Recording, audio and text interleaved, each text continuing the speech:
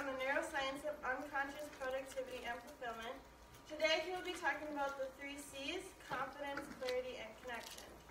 Since graduating from UWSP, Matthew has helped high-achieving entrepreneurs wanting to get more out of their lives. He does this through his proven 6-step system that helps them balance fulfillment and productivity so that they can have everything they want in their bodies, businesses, and relationships. He lives in sunny Southern California, taking long walks on the beach with his beautiful wife, Amanda, and his dog, Sophie. Please give Matthew a warm welcome.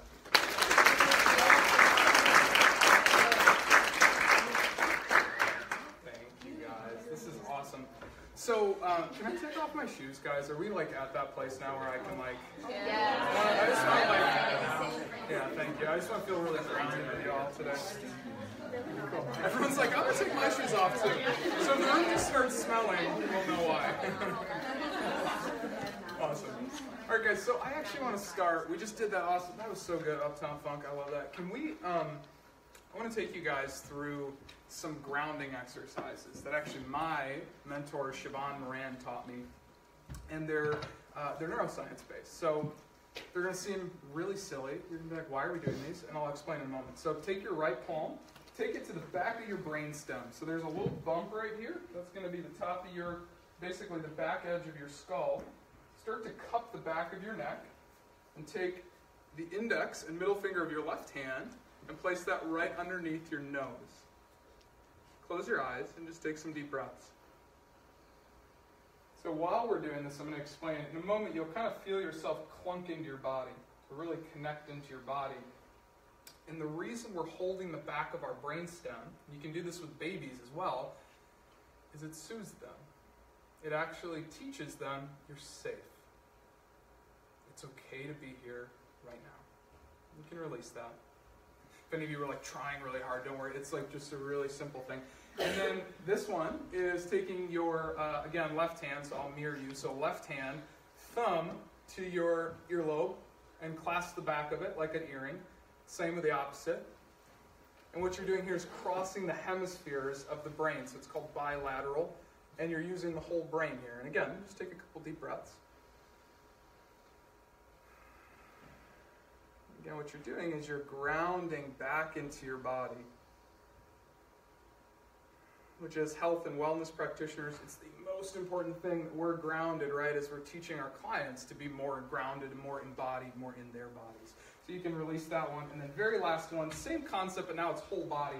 So take your right wrist, place it over your left wrist, and left ankle over your right ankle. Same exact idea. You're just crossing the hemispheres of the brain here. Bilateral movement.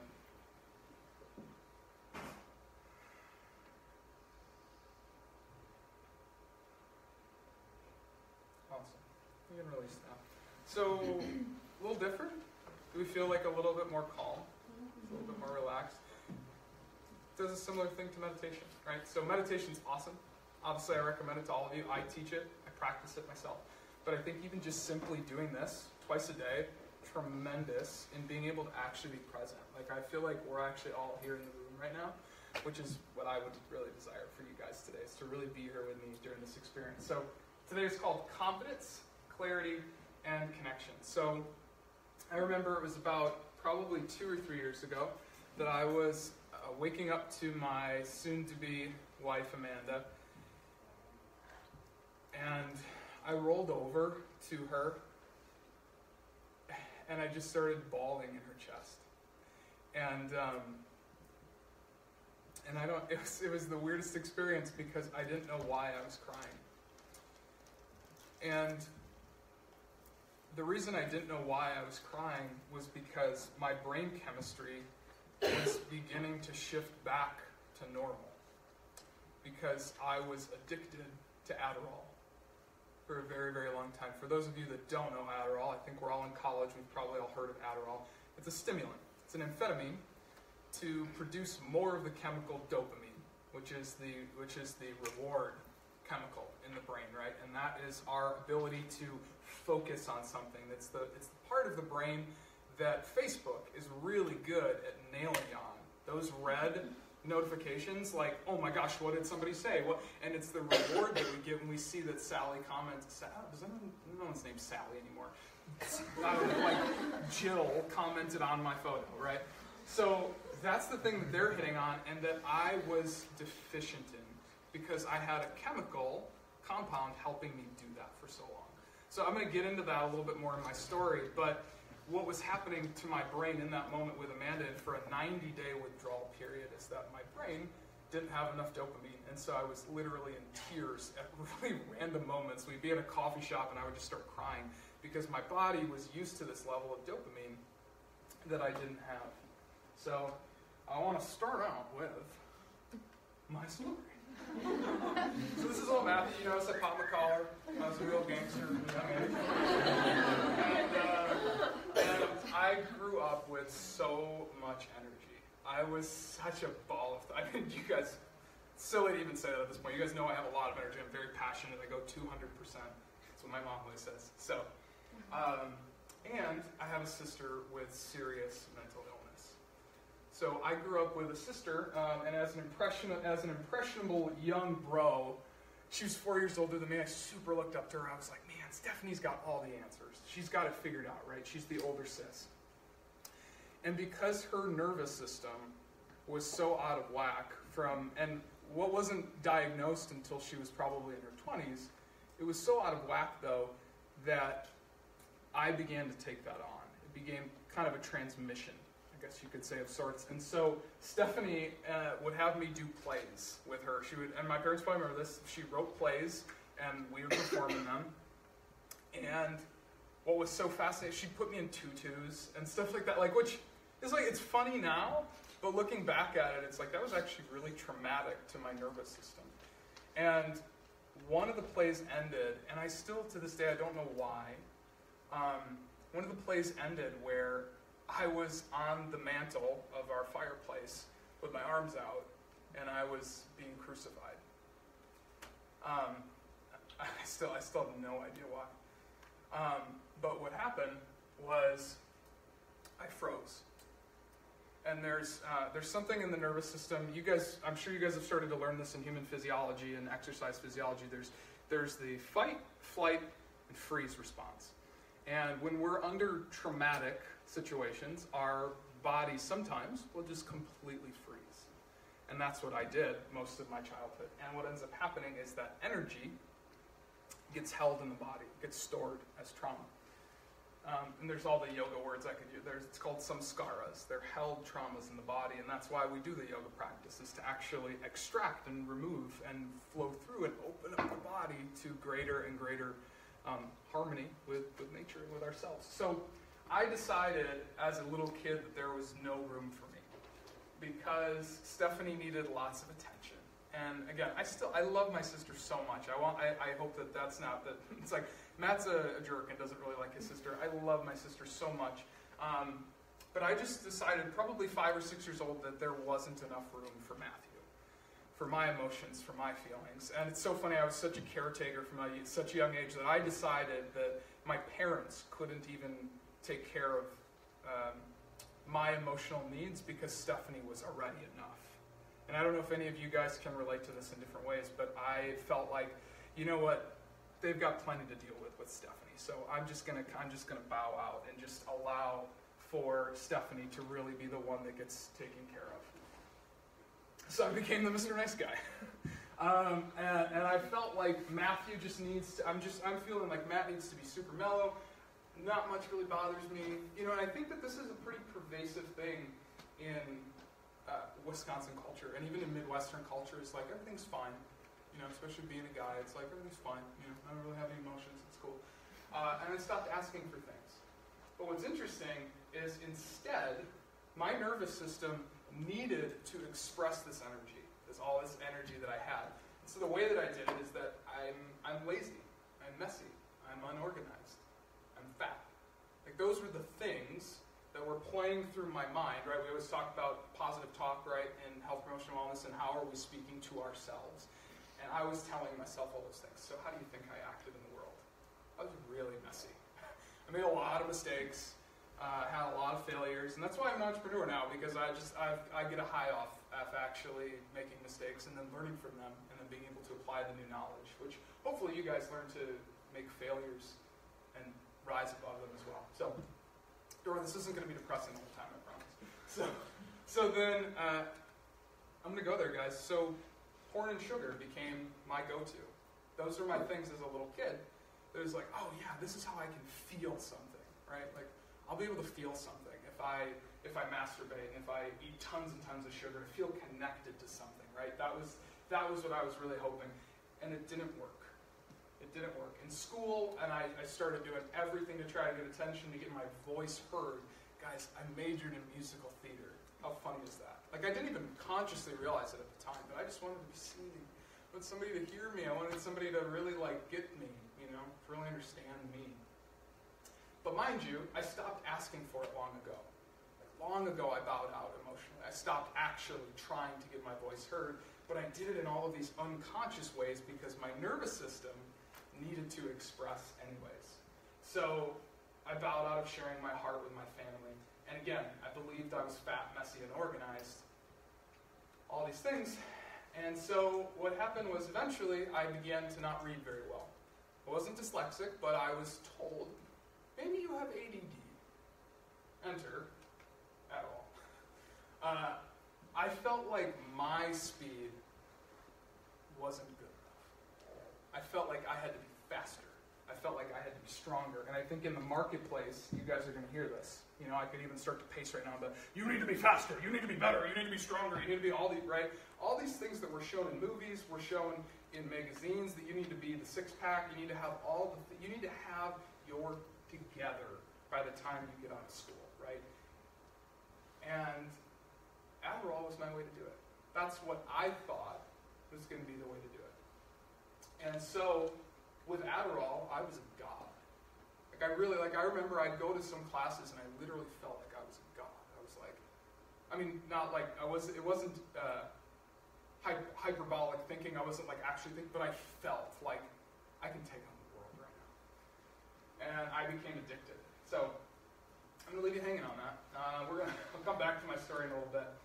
But I want to actually have you guys break off for a moment, and I want to know, where do you get your best ideas? So partner up with a partner and ask each other, where do you get your best ideas? Where do you get your best ideas? 30 seconds. Where do you get your best ideas?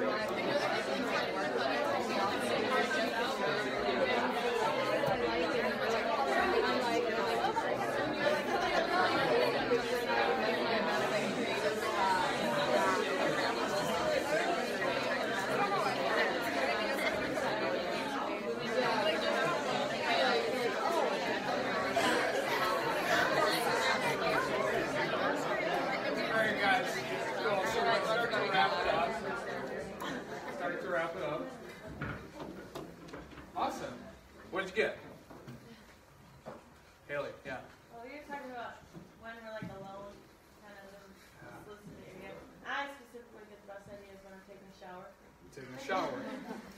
Pretty classic, right? Does anyone else have shower? Yeah, my dad had a shower. Nice. No, yeah. Anyone else have shower?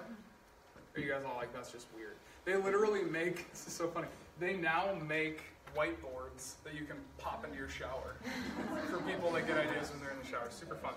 And where else? Where else do we get our best ideas? We were saying kind of two different things. So when we bounce ideas off of other people, we usually get a better idea. Yeah. And then also basically anytime we have an extended period to think, so like driving or when we're like just by ourselves or whatever. Yeah. That's really good. Cool. Where else? This is awesome, guys. Yeah. I kind of get ideas like at random times. So I just thought of this. I play the piano, and sometimes when I like play the piano, I'm not really like focused on the music. Like I'm just more like thinking, and my fingers just kind of do whatever. So cool. So I don't know how. Procedural memory. Like your brain has just got it figured out now. So it can kind of start to whirl on some other ideas. Cool. Cool. Where else? Both sat on the golf course. On the golf course. Yeah. Pretty chilled out. Yeah, between shots. Yeah. Just letting things kind of roll through. Yeah. Where else? Probably like one or two more. Come on, guys. I know we got more. We were talking about how sometimes we get our best ideas from seeing other people's ideas. So whether it's scrolling social media or Pinterest or reading blogs, that sometimes our best ideas come from reading about other people's ideas. So good. I love that. Yeah. Any other last ones? Otherwise, I can add it. Donna Cooke. Dog walks. Dog walks. The little girl. Yeah. From like coming back from like being motivated or learning something. So if I was in a class that I might have learned something that really motivated me, I'm probably going to be more inclined to go back and think and really want to come up with those ideas. Love that. You and me both on that one. I like that. Cool. What about your exercise? Exercise. Did anyone say exercise? I think we had a couple that were like kind of like, exercise? Yeah. Okay, we got another one back there. So I'm going to go into it in a little bit. Guys, for me, it was when I was on the yoga mat. When I was practicing yoga asana, when I was moving my body, I started to notice it's like I was like getting hit with these lightning bolts while I was exercising, while I was doing something where I was moving my body, So I started to look into the neuroscience of this, and we'll get into it in a little bit. But one of the things that I absolutely love that this crazy awesome dude came up with, you can't solve a problem from the same level of consciousness from which it was created. So did anybody say, and I guess you guys we're not necessarily in the workforce yet, but did any of you say, sitting at my desk in my dorm? Somebody said that? Okay, great. Well, maybe, and maybe there's something about that that's super relaxing for you, that you feel like, okay, cool, I'm chill, I can do this. Anybody else find that when they're like sitting down to work, that they get their best ideas? You do? Okay, cool. Awesome. Yeah, absolutely. And some folks do that. I don't get my best ideas when I'm sitting down to work, and most of us don't, because there's some cool neuroscience at play that we will get into here in a moment. So, another cliffhanger. We'll close all these loops. 2018, maximize your human. So, guys, in 2018, we're all told, and we talked about this a little bit earlier, we're told to strive for higher performance, right? You need to be the best at what you do, and you need to be better than everybody else. Otherwise, you might as well just not even try, which I think is what actually happens to a lot of us, is that we stop actually trying, or we get paralysis by analysis because it's like, oh, hopefully somebody else has the answer, because my answer's probably not good enough because there's somebody else who probably knows it better than I do, right? And so again, think faster, be smarter, you're not enough. That talk is unending, especially in the Midwest. And the way that I saw it growing up, and now being in California, I have this, it's so interesting. The perspective is just so different there. Sometimes it's almost that people have, I don't want to say too much confidence, but that some people tend to be on the other end of the spectrum where they feel like they're too much, which for a lot of us might even be like, huh? And maybe some of us actually feel that way, where it's like, I'm actually too much. Like, people can't handle me. Like, I'm actually too big. And then, same thing though, it's just the flip side of the coin. We end up not performing because we're kind of afraid that we're not going to be fully accepted in that. So at this point, it's not about being faster, especially again, when you guys are getting out into the marketplace. Because here's the thing, guys, we have wicked great morning routines. Like, I know every single class that you've taken, somebody's been like, wake up, meditate, to take a yoga class, journal, all those things. And I teach that to all my clients. I think it's all really beneficial. But we all have that. Like, we all have some degree of that, especially if you're performing at the highest level. We already have that, right? To be at peak performance. So at what point do we max out our productivity? And that's part of the work that I do with my clients, is we talk about productivity. I was telling you, my client, for anonymity, I'll call him Bill, went through my course, is now working half the time, and has 4x'd his productivity. But what's interesting is it's not because he's working faster. He's just working smarter. So we're going to talk about that in a moment. But the point here, though, is that productivity has a cap at a certain point. So because we lead really full lives, guys. We lead really full schedules. We have teams that we're running. We have projects. But in a lot of ways, a lot of us lead empty lives. And a lot of the clients that I work with are really successful, but lead really empty lives. And so this can cause depression, overwhelm, anxiety, just trying to hold it all together, which this is literally just hitting me in this moment, actually. That was, I think, my sister's experience. She had it all. She got all the straight A's. And it was too overwhelming. So has anyone seen the movie Limitless? Yeah, I know the dudes probably have. Anyone else? Yeah? Yes. Cool. Okay, so Limitless is a movie. It's a fictional movie that's kind of based on reality. Like, basically this guy gets this pill. Bradley Cooper, right? Yeah, Bradley Cooper. He gets a pill that makes him limitless. It's called NZT. And without NZT, he becomes worthless. Like, doesn't he start dying when he doesn't take it? Like, he literally starts dying. Because he needs this pill. So it says, do you feel constantly unfulfilled in life, work, and relationship? Do you aspire to have things that you believe you could never accomplish? Do you wish to... If you said yes to any of the above, NZT might be right for you.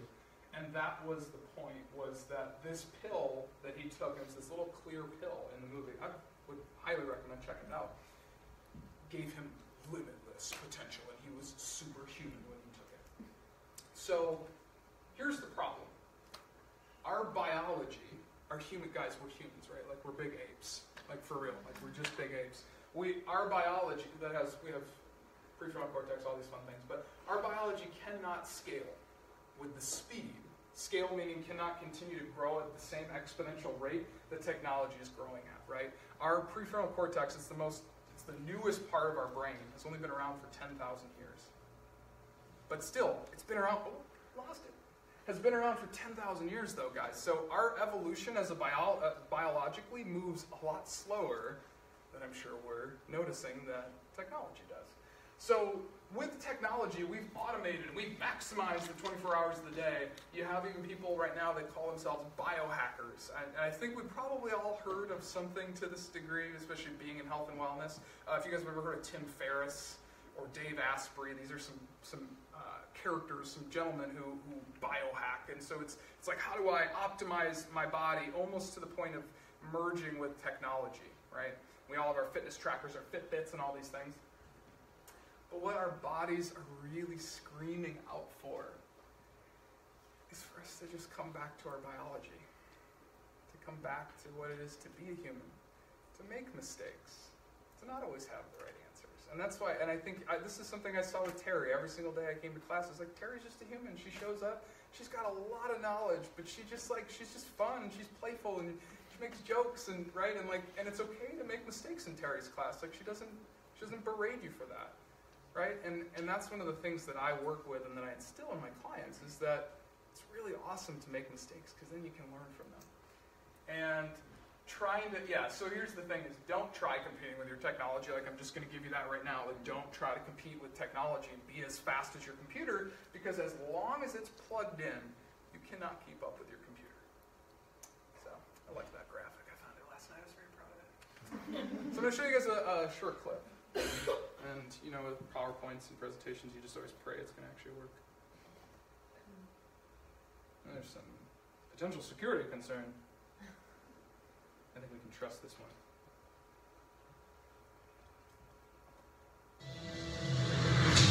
If you think it's a bit stressy today, it's fast, Enjoy this spring, because it will never be this slow again.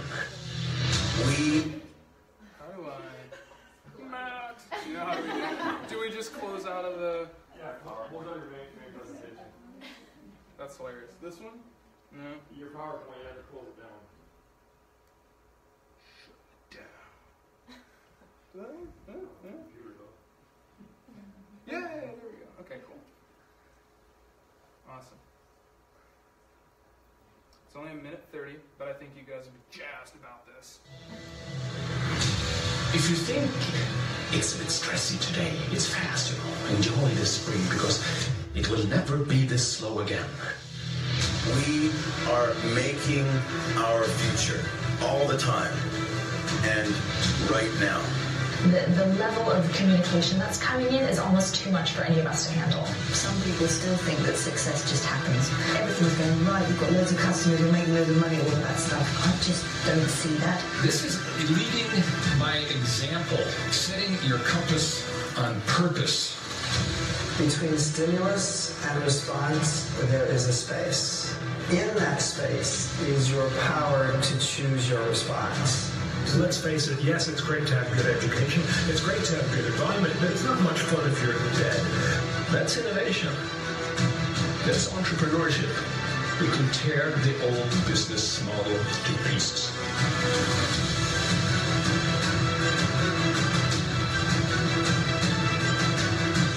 If you make this one conference every year, then you have a chance to start to think about some of the innovative ideas that are going to be a theme for the rest of the year. It's impressive. It's much bigger than I anticipated.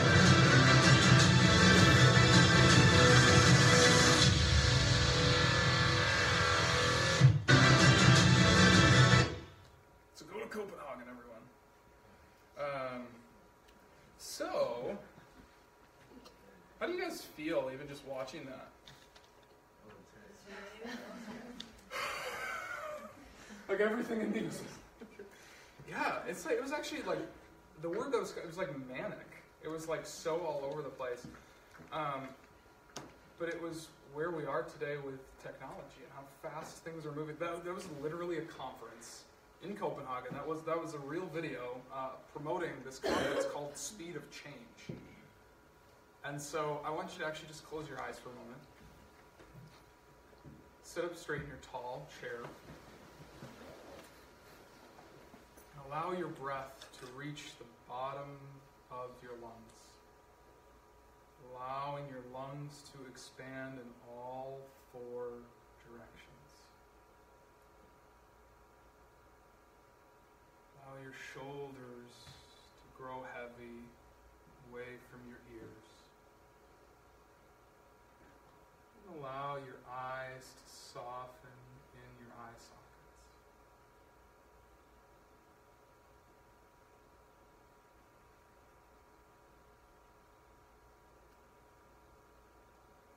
Notice, imagine that there's a factory floor inside your body and they're producing all these products going down this conveyor belt and everything's moving so quick. And imagine that you're the manager on the floor and you just halt production by 3%. Just slow it down by 3%.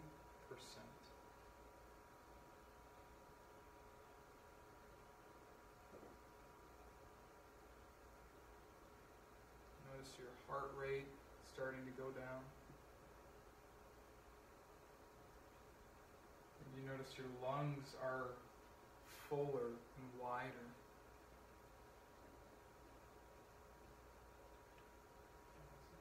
And slowly roll open the windows to your eyes. Awesome. Different, right? Different, yeah. So, what we're taught, it's like, ooh, chill. What we're taught is to do, I'm not even going to try to pop up that video again, because it's just like, we're shown that, and we're told, be that. But I'm sure you all could probably agree that when you're in the shower, or when you're exercising, or when you're taking a run, or at the golf course, that is actually when the best you comes through. And so, talk for a second about burnout and how this relates to burnout. So, one of my good friends, Brooke Kelly, says that self-care is a boundaries issue. Right? So the idea being a boundaries issue, meaning, okay, this is where I end, and this is where you begin. So, making definitive decisions about how I relate to you and how I relate to myself, right? That's a boundary. And so self-care is the decision, it's a decision that my self-care, my needs, actually are just as important as me being to that to the meeting that we talked about months ago or something. It's just as important as that. So that way we can come to life in our fullness, right? In the best and the greatest of us, so we can actually help others and make a difference. Have you guys ever taken a really long weekend, or, I mean, I know none of you guys have ever drank before, but if you like come to class after a long weekend, right, you're not at your fullest, right? Like, I think we can just all agree you're not at your fullest, right? And that's cool, I get it, like, that's the thing, college, woo. But like, when you get into the workplace, whether you're working for yourself or for somebody else, you're gonna want to come in your fullness. Because it's actually just gonna feel good. There's gonna come a day where you're gonna be like, it actually just feels better to be when I'm at my best, right? And so, what ends up happening is that external structures, like the Fitbits and like the, and again, if you have a Fitbit, they're great, that's fine. But Fitbits and what are some other external structures, Amanda? Putting you on the spot. Yeah, I mean, I think anytime that you outsource information, Amanda's like, anytime you outsource information about yourself to somebody else, you're giving your power away, right? Like, you're giving away your ability to really know that for yourself and have that discernment. So these external structures become Band-Aids that'll just keep falling off until we start to heal that relationship that we have with self-care. So again, we'll just burn out again and again and again. So if we can't keep up with technology, this is where it starts to get fun, guys. We can't keep up with technology, right? And we can't like keep just trying to like get faster and be better and all these things. We need a new way to do high performance, right? Like, so a lot of my clients come to me and they're burnt out, and they say that, you know, they see that I'm a high performance coach, and they're like, dude, I'm already in like 10th gear. How do I take it up to 12th gear? Because I'm like, already my body is completely giving out on me. And so I say, let's talk about something else. Let's talk about a different conversation about high performance. Connection equals currency. I want you guys to write that down, actually. Connection equals currency. Connection equals currency. Connection in a closed circuit of, you guys remember this electricity from like maybe 6th grade or something? Electricity, when you have a closed circuit, you get light, right? Light is there. When you have an open circuit, there's no light, right? So when you have connection with friends, with clients, right? And I loved having Spencer and Leah and I talking today, because it really helped illuminate, even for me, more of why I do what I do and why my business and the business that I help other people run are relationship-based businesses. Because guys, we're in wellness, we're in health, right? Like, you guys are not mathematicians. Mother, I love that you're a mathematician. And my mother is the most relationship-based mathematician on the planet, I swear. So, and that's who I got it from. My mother is super gregarious and out there and loves loving people. And so the more that we're able to be connected to other people and connected to ourselves, I know that's a cheesy, like, I'm so connected to myself.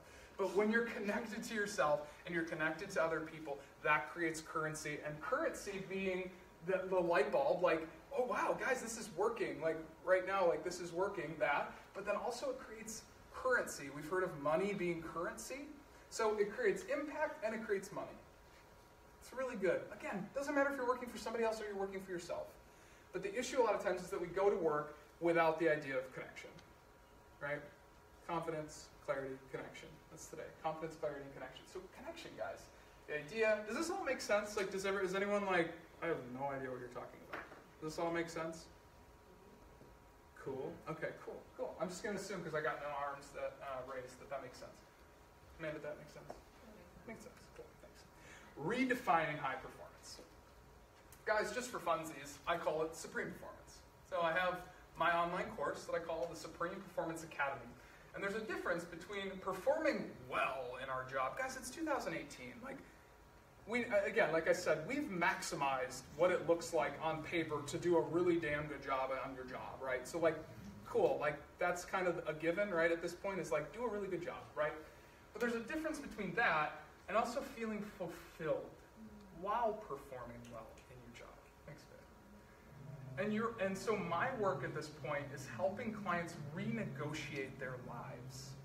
Renegotiating lives with their clients, their employees, their employers, and their loved ones. Making new agreements based on the new expectations that they want to hold in their life. Because they go, hey, listen, Bob, I realize that I've been trying to work 3 jobs.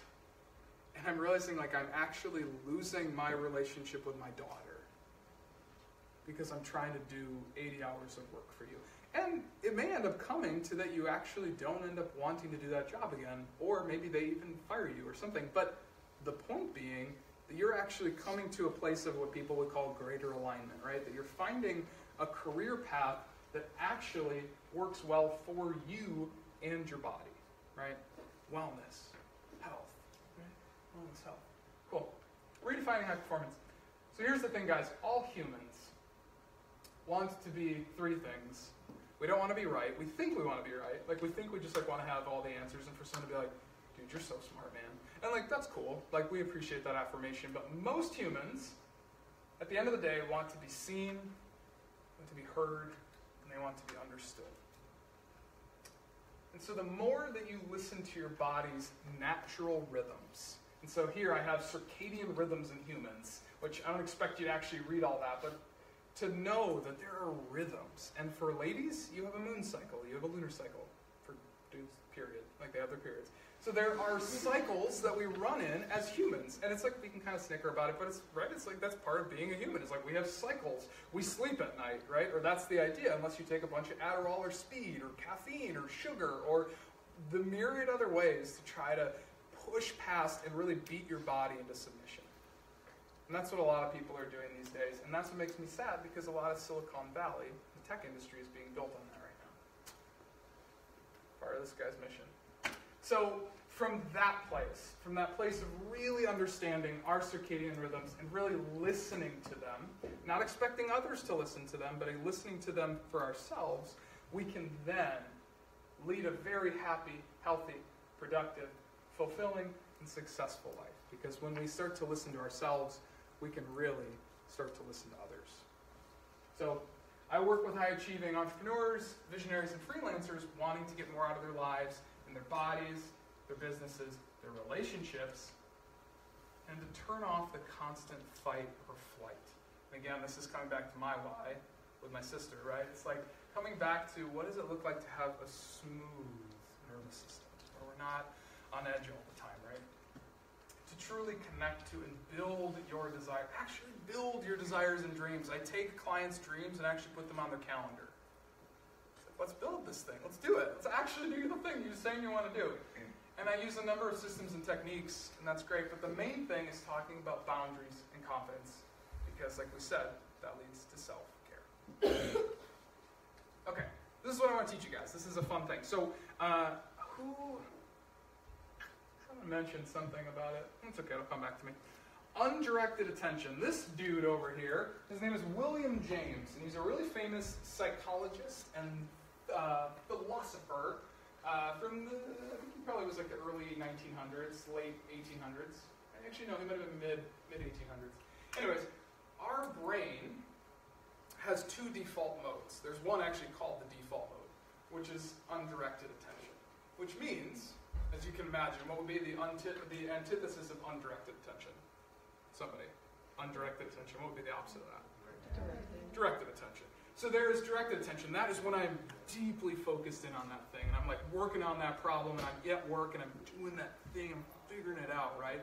That's directed attention. He talked about there being this other thing called undirected attention, which is when we're in the shower, which is when we're exercising, which is when we're on the golf course. So our brain, and I'm not going to get all sciencey on you guys because I know that's what classes are for, so you guys can do that. But basically our brain gets into a lower state of consciousness, a lower brainwave frequency, to where there's space in between our thoughts. So there's a stat I'm going to give you guys. We have 60,000 to to 100,000 thoughts a day. That's 1 thought per second per waking hour. It's nutty. That's crazy, guys. Like, I hope all of you are like, that's kind of, wow, that's a lot. That's a lot. So, yeah, I just am so finicky with this thing. So the point, though, being that we want to spend as much time in directed attention, focusing in on something, as well as recharging that by being in undirected attention time. So how much of the day do you guys spend in your books? Maybe not that much, but hopefully you're spending some time in your books, but also spending some time out in nature, right? Like, I feel like Terry would be like, nature, what up, do it. Nature. So, like, spending time in nature, spending time exercising, right? Spending time in the shower. Spend some time in the shower. Guys, I get some of my best ideas on the toilet. I'm shameless about it. It's great. I get some of my best ideas on the toilet. And what? Amanda's like, it's true. So the University of Michigan did a study that they published in 2008 in the Journal of Psychological Science on the Ann Arbor, Michigan campus. And what they did is they took 2 groups. They took one group over here. They put them through the woods, and they just like walked around the woods, and they were just enjoying the woods. And they were there for maybe an hour or something. They took another group, the other one, through bustling downtown, through the city. And there was like all these things to look at, and there's so many things, and there's so many people talking, and there's all the birds, and there's all the things. And then they gave them a test. Which one do you think had better scores? Nature one. Yeah. Did anybody say the city one or think the city one? Okay, good. You guys are paying attention. So yeah, the woods, guys, they had 20% better scores. 20%. That's actually huge. That's humongous. And that was because they were recharging their directed attention by being in undirected attention. Does that make sense, guys? It's kind of like the teeter-totter effect, that as you're boosting one, you're letting the other one recharge, and as you're using one, you're boosting. Actually, I didn't say that very clearly. You guys all got it. Cool. So here's the takeaway, guys. Close your eyes every hour for like 2 breaths. So go ahead right now. Close your eyes. And just take 2 really deep, full breaths. Stay really close to yourself. So even with your eyes closed, I'm just going to explain the brain uses a whole lot of power simply to see the world, simply to take in the world. So you can go ahead and open up your eyes. So just simply closing your eyes and then bring them back up to the real world again. You have, actually, even with your eyes closed, it's still the real world, but having your eyes closed gives your brain a moment of undirected attention. Just a moment, right?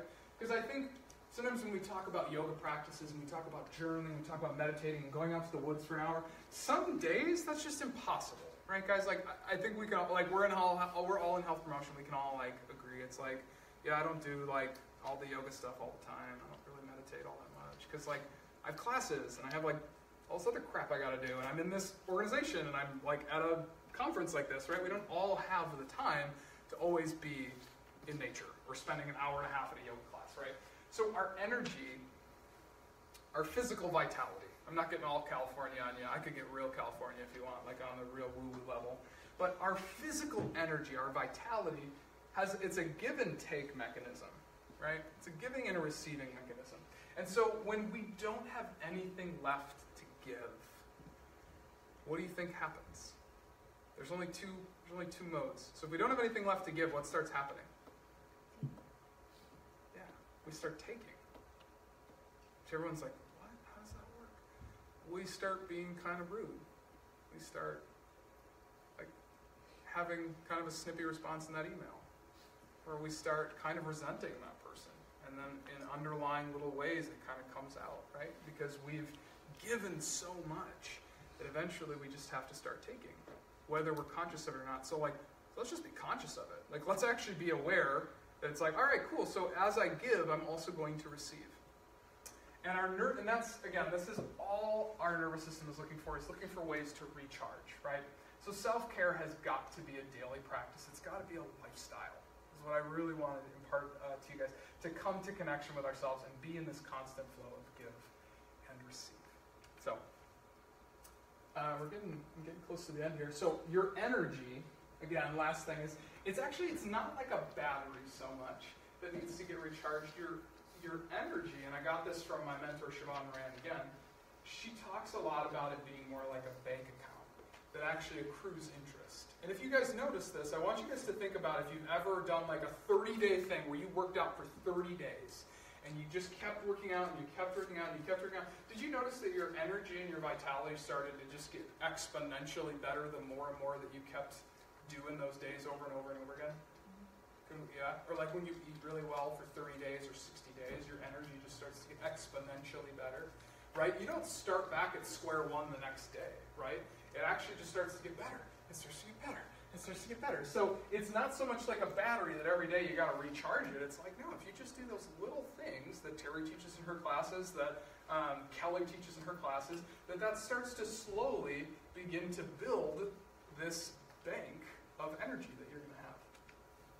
So, I'm bringing it on back now. So where am I now? I started the story, talked about all the Adderall, and then I left you hanging there with that. So after college, I worked for a tech company in San Diego. I worked 60, 70-hour work weeks. And I loved it because I was on Adderall. I was like, this is awesome. I'm learning so much stuff. This is so great. I have all the energy in the world. And then I completely burnt out because of the Adderall. And this is like at like 24. Not that far ahead of you guys. 24 because of the Adderall. Because it was burning out my adrenal glands. And it was burning out, my whole body. And my mental space was just completely burnt out. And poor work habits. So I got off Adderall. My story at the very beginning. And during my 90 days of withdrawal, it takes about 90 days for the brain to get pretty much back to normal. I began to rebuild my brain chemistry in my life, and it was the hardest 90 days of my life. I mean, legitimately, it was really damn hard, and my wife was such a rock in that time. She was, you're so good at loving me. I'm sharing this with you because I want you to have it all, guys. I really like. I'm actually getting a little emotional thinking about that. And so what I started doing, I began researching the latest in neuroscience, along with growing a strong yoga practice, right? And again, I'm not talking about an hour and a half. I'm talking about I did 15 minutes every day. And to this day, I try to get in about 15 minutes, or I do like a high-intensity workout or something, but something to just get me going.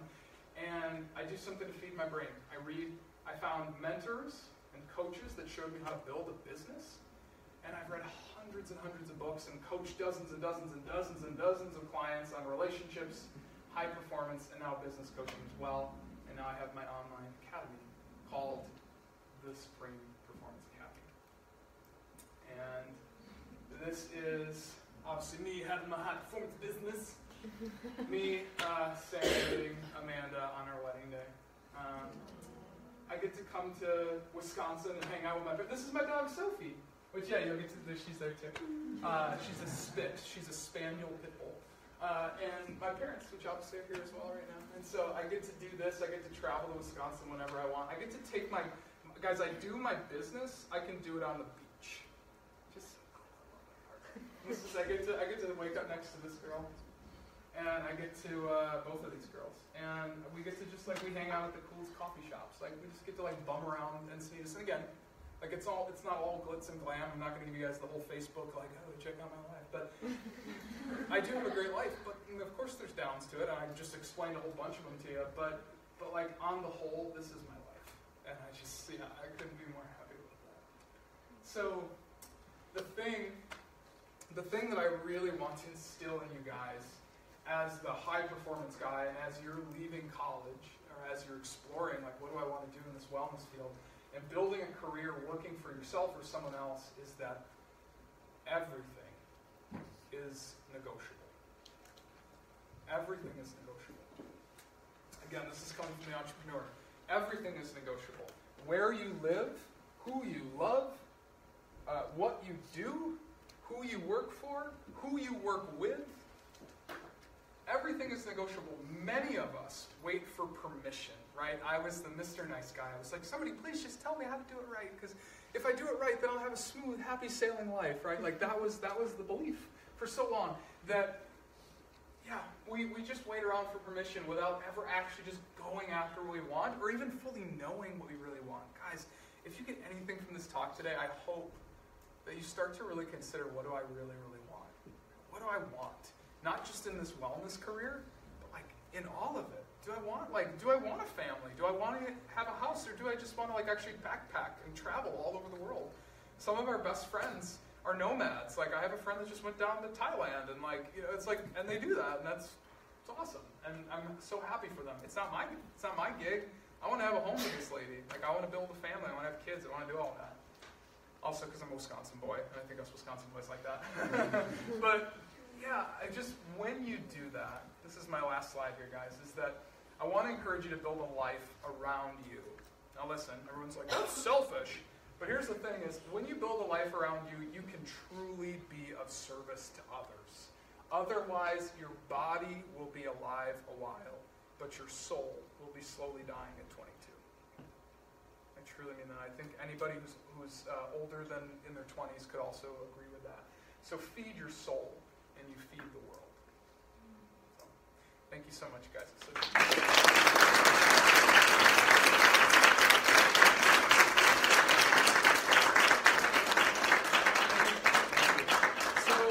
I got about 10 minutes, and I'd love any questions you guys have. We can do some movement stuff too if that feels fun, but do you guys have any questions? I'd love to hear, because I know that I just shared a lot, right? And so I want to know, what are some of your guys' like thoughts about, like, any of you that are considering entrepreneurship, or are just like, man, this wellness degree, I'm stoked about it, but I'm still kind of confused on where to go with it. Give it to me. What you got?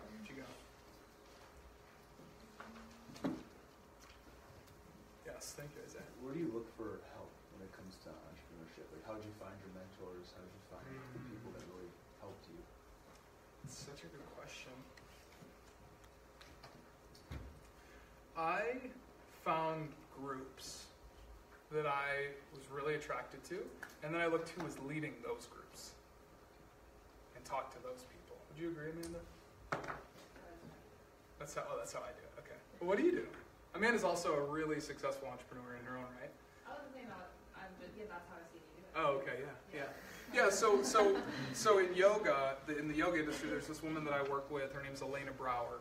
She's world-renowned if you're in the yoga industry. She teaches on a website called Yoga Glow and all these cool things. And so she was like the epitome of yoga. And I was like, I'm going to you. And I felt super in my body. I felt super like with it when I was doing her stuff, right? When I was talking to her, when I was taking her classes. So when I felt like the most me, that was the person that I wanted to talk to. And then I wanted to be like, please mentor me, whatever that looks like. So, and guys, I'm not gonna lie, I paid a coach $10,000 to work with him for 3 months at one point. So I'm not saying it's always cheap, but I will say that there are also lots of free resources out there. So if you are inspired to do entrepreneurship, read like crazy about it. Find out every resource that you can about it, and yeah, find those mentors that are in the groups that really inspire you. Yeah, it's a great question. Thanks for that. Yeah, cool. What else? It doesn't even have to be about entrepreneurship. It could be about relationships. Amanda and I have a business called Relational Intelligence. We could talk about relationships too. What else you guys got? Yeah. So obviously you're from Wisconsin and you live in California now. So did you always know that you kind of wanted to go far away, or like how did you get past that barrier of like, everything I know is here, but I might want to move somewhere else. I might want to go somewhere else. That's such a great question. Wow. You guys ask good. Yeah, I keep saying it, but like these are legitimate, really good questions. Guys, do you guys all kind of feel that way? Like it's like a little like, oh, I can't leave Wisconsin. It feels so safe and like cozy here. Yeah, I love my family to death, and they're the only reason that I would be in Wisconsin. I love them so much. I'm so close to them. We talk every week, maybe every 2 weeks sometimes now, but we talk a lot. What inspired me to leave was my career, was really figuring out what I wanted to do, and I saw that I couldn't do it to the degree or to the level that I wanted to, because I was like, I'm doing this big. Like, this is going to be a big deal. I'm really excited about this. And I knew that Wisconsin, for me, wasn't the place to do it. Especially, I think now, like, there's yoga everywhere. You can go to Madison and there's like so much yoga. But like when I got, wow, this is what it's like to like, oh, I literally feel like an old person right now. I'm saying this like, oh, when I was a kid, because I remember Terry used to tell stories. She'd be like, oh, when we were kids. But like,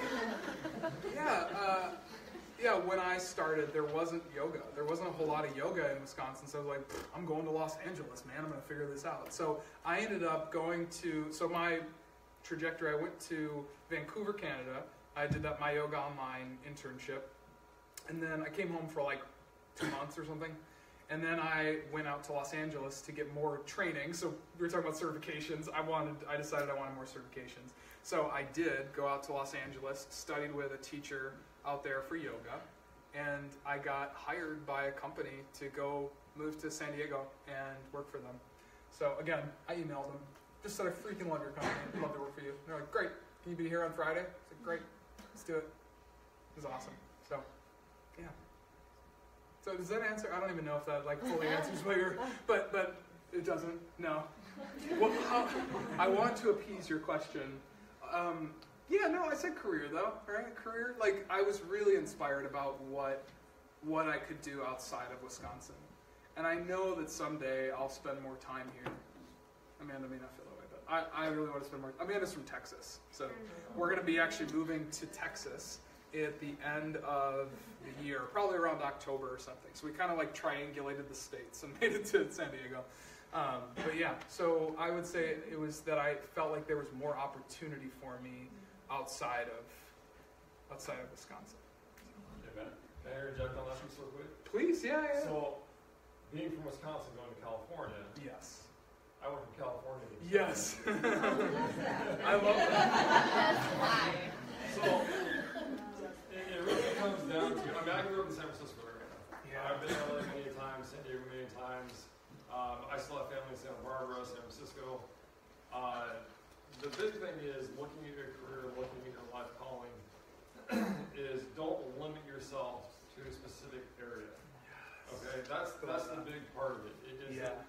Yes, career is important. Making money is important. Money doesn't create happiness, but money can create opportunity. So there's a little bit of difference there. But if you try to restrict yourself to go, well, I grew up in Milwaukee, went to school at Cedar Point, and I got to go back to Milwaukee. You may not find your calling. Okay? You're restricting yourself. So look around to where there's great opportunity, possibilities to learn, possibilities to grow as an individual. Now, that doesn't mean that you don't go out and say move to Texas, California, Oregon, East Coast, somewhere, wherever it might be, and then you get your experience and then come back and find that opportunity back to where your homeland is. Yeah. Okay, that's a big, big piece of it. So don't restrict yourself to think, well, I have to be here, especially if you want to grow as an individual. Okay, because there's so many people to learn from, and there's so many opportunities out there because somebody is always doing it better. Yeah. So don't think that you're like, I'm best, I'm sticking here. Because it's not true. There's always somebody better, and you can always learn more. So don't restrict yourself to just Wisconsin. But I went from California. I've lived in 9 different states. Wow. Okay. I have 4 kids. They've been born in 4 different states. I told my wife, no more moving, no more kids. So we just ended up in Wisconsin. There was a great opportunity, with the National Wellness Institute. We're in a great community in the Point area. The cost of living is much cheaper. But I get an opportunity to get out. I travel the country. And so it gives me an opportunity to go out and meet people. But don't restrict yourself. Don't, in anything. In life, don't restrict yourself, because you will never be the full potential of who you could be. Thank you, Matt. That's so good. No, I so appreciate Matt saying that, because absolutely. And guys, I would say if you're in Wisconsin, the National Wellness Institute is dope. Like, that is such a cool opportunity to be able to work on a global, national scale, doing work in wellness in Wisconsin. Kimberly Clark, same thing. Super cool opportunities. So like, you guys definitely have opportunity if you choose to stay in Wisconsin. And I like what Matt said, that it's letting whatever your motivation that may it be, to be either in the state, to be out of state, doesn't really matter. But I think in the Midwest, we do have this loyalty to our hometown and to our families and all these things that sometimes it's a little hard to like pull away from, but I'd say that this is the time to do it. And to Matt's point, it's like you can always go back. And in fact, that's what we're doing with Amanda. It's like we're going back to where Amanda lives to live our lives and to grow a family, to buy a home. It's like over $1 million to buy like a simple home in San Diego. I'm not doing that yet. So we're going to Texas, which we're super excited about. So you can always go back you can always come back to Wisconsin. But guys, don't wait until you're like, oh, I'll do that when I'm 35. Like, I'm sorry, you probably won't. There's something called inertia. And you kind of just like stay in that same groove once you get it going. So that's the thing I'd say. Yes, Amanda. I may have missed this in the panel because I missed the first half, but I think one of the coolest things that I've seen you do and that you even told you that you've done is like every job you've had before you were ever an entrepreneur you created. Could you share a little bit about like how you did that? Because I feel like that's opened up so many opportunities for you, is that everything's negotiable. Like you just found companies and people that you liked and were like, this is what I do. Let me do it. Like, did you talk about that? Yeah, I mean, I can share. Did everyone kind of hear what I just emailed all of them or shot them a phone call or something like that? Facebook, like Facebook's real. Humans, they're real on Facebook. You can like always form a relationship that way too. And what I do now in my business, I talked about connection calls that I do with people. I literally reach out to people and say, hey, you seem super cool. Would love to learn more about you and see where the synergies lie and how we can support each other. That's it. And usually it turns into a phone call. It's like I could call Matt and we could literally just have a great 30-minute conversation about how we can support each other right now in our businesses, and everybody wins. Everybody gets a new best friend. It's awesome. And I think that's a really cool way to get your career started. So cool. Thank you so much, guys. Such a pleasure, and I think my time's up. So thanks so much.